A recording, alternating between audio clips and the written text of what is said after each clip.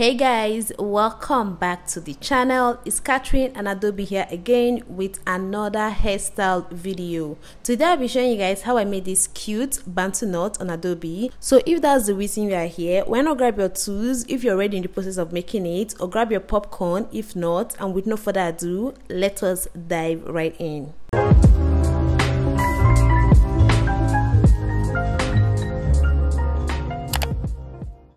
You guys, just take a look at how thick Adobe's hair is. Like, oh my goodness. So because of that, I always have to spray water. Well, in this case, it was clove water. I always have to spray water, brush out in a gradual way. Like, prepping her hair for any hairstyle take me a while. I'm not even kidding at all. So guys, I just want to quickly mention that if you know any hair brand, or you have a brand, a hair product brand that will help my child's hair to soften, reach out to me. I am ready to work with you all. I am ready to collaborate. I can influence your product by using the product of my child's hair to soften it, because I am tired of dealing with her thick hair. For that, I'll pat out a straight line from ear to ear, and then I will go ahead to start sectioning the back. Like, I will leave the front for later, if I'm not mistaken. Okay, yeah, of course, I will leave the front for later, and I'll go ahead to start patting the back. And for the back, I will start, patting a straight line. Just watch what I'm doing. I'm not going to be talking much in this video. Literally, I'm not in the mood to talk. Does that even make any sense? But yeah, seriously, let's just be watching. But for sure, I will chip in some words when need be.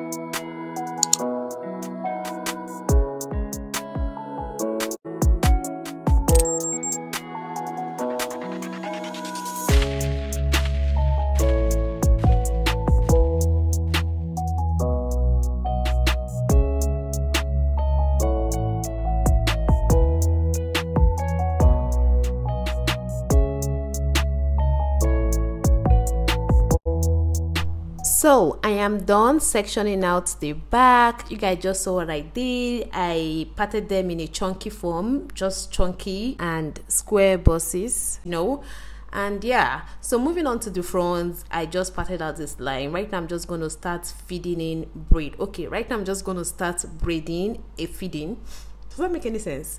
Anyways, so this is me trying to feed in cornrows, but you can just do cornrows if you don't know how to feed in, because feeding in is kind of different from normal or ordinary cornrows, and it can be difficult if you have never done it. So you can just do a cornrow using your extension. Well, you can do this, trust me. Just watch closely how I'm doing mine, and I am sure you can recreate yours. Anyways, I just showed you guys 3 strands of those tiny extensions, but I use more than that. I think I use up to 5, 6. Yeah, so just note that.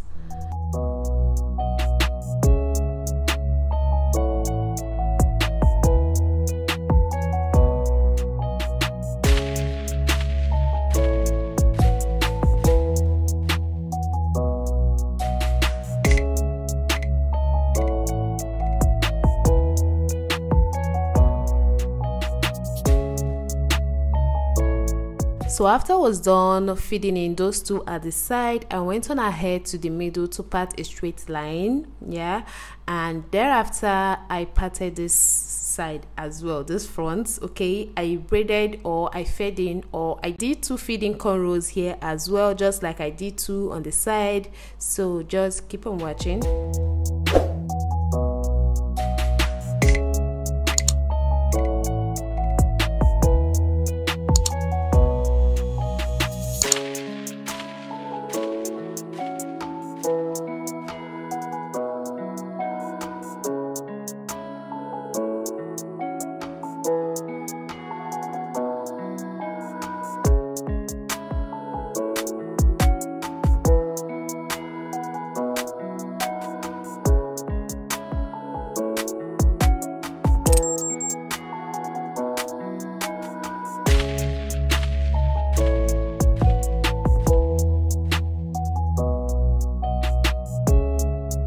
So guys, after feeding in 2 cornrows on this side as well, I was left with some hair in the middle, which I further put into rubber bands, and I repeated the same thing on the other side.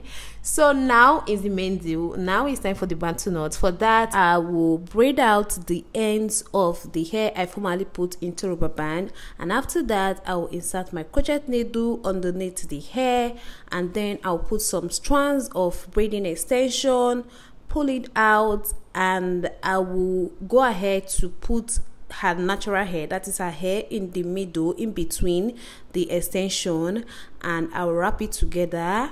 You know, like I will start wrapping it in the clockwise. Abi, is that anti-clockwise motion? I can't think right now. Okay, so I'll just twist it to one side, and from twisting you just bend it over, keep on twisting further, and it will start giving you this spiral, yeah, I think it's spiral, this motion. Yeah.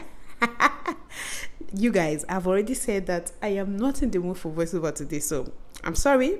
Whatever you see, take it, okay? But yeah, that is pretty much it. It's quite easy. Yeah, I think it's easy. I will do this process for each and every one of them, but before that, one thing I will mention is you will try, when you are at this stage, before you start braiding out, rather, you try to release the tension from the hair due to the rubber band, or better still, during the time you were putting the hair into rubber bands, you try as much as you can so that you don't apply tension to the scalp, because when it comes to twisting with the extension, it kind of puts pressure to the scalp. So just to prevent that whole pressure from happening, release the tension before you put in the extension, just like this one. You see how it's not tight from the root? Yeah, yes, that's how you will make it. And after twisting, after the whole twisting round, you will notice that it won't be as loose as it was before twisting. Just keep on watching, you will see what I'm talking about. It won't be loose after the whole twisting around and everything. Yeah, so just imagine, assuming it was tied to the roots before twisting, and you go ahead to twist and everything. Just imagine the amount of pressure, you know, it will apply to the scalp or the root. So take note of this, it is really important. Yeah, see what I'm talking about? It's no longer as loose as it was before I started twisting, or when I put in the extension. You guys get what I'm saying? Yeah, yes, and we are done, pretty much done with that. So right now I'm putting in some beads to accessorize. What is kiddies hairstyle without accessories? Tell me. So yeah, I'm just going to pop in some colorful accessories, some colorful beads, and tie it up. Yeah.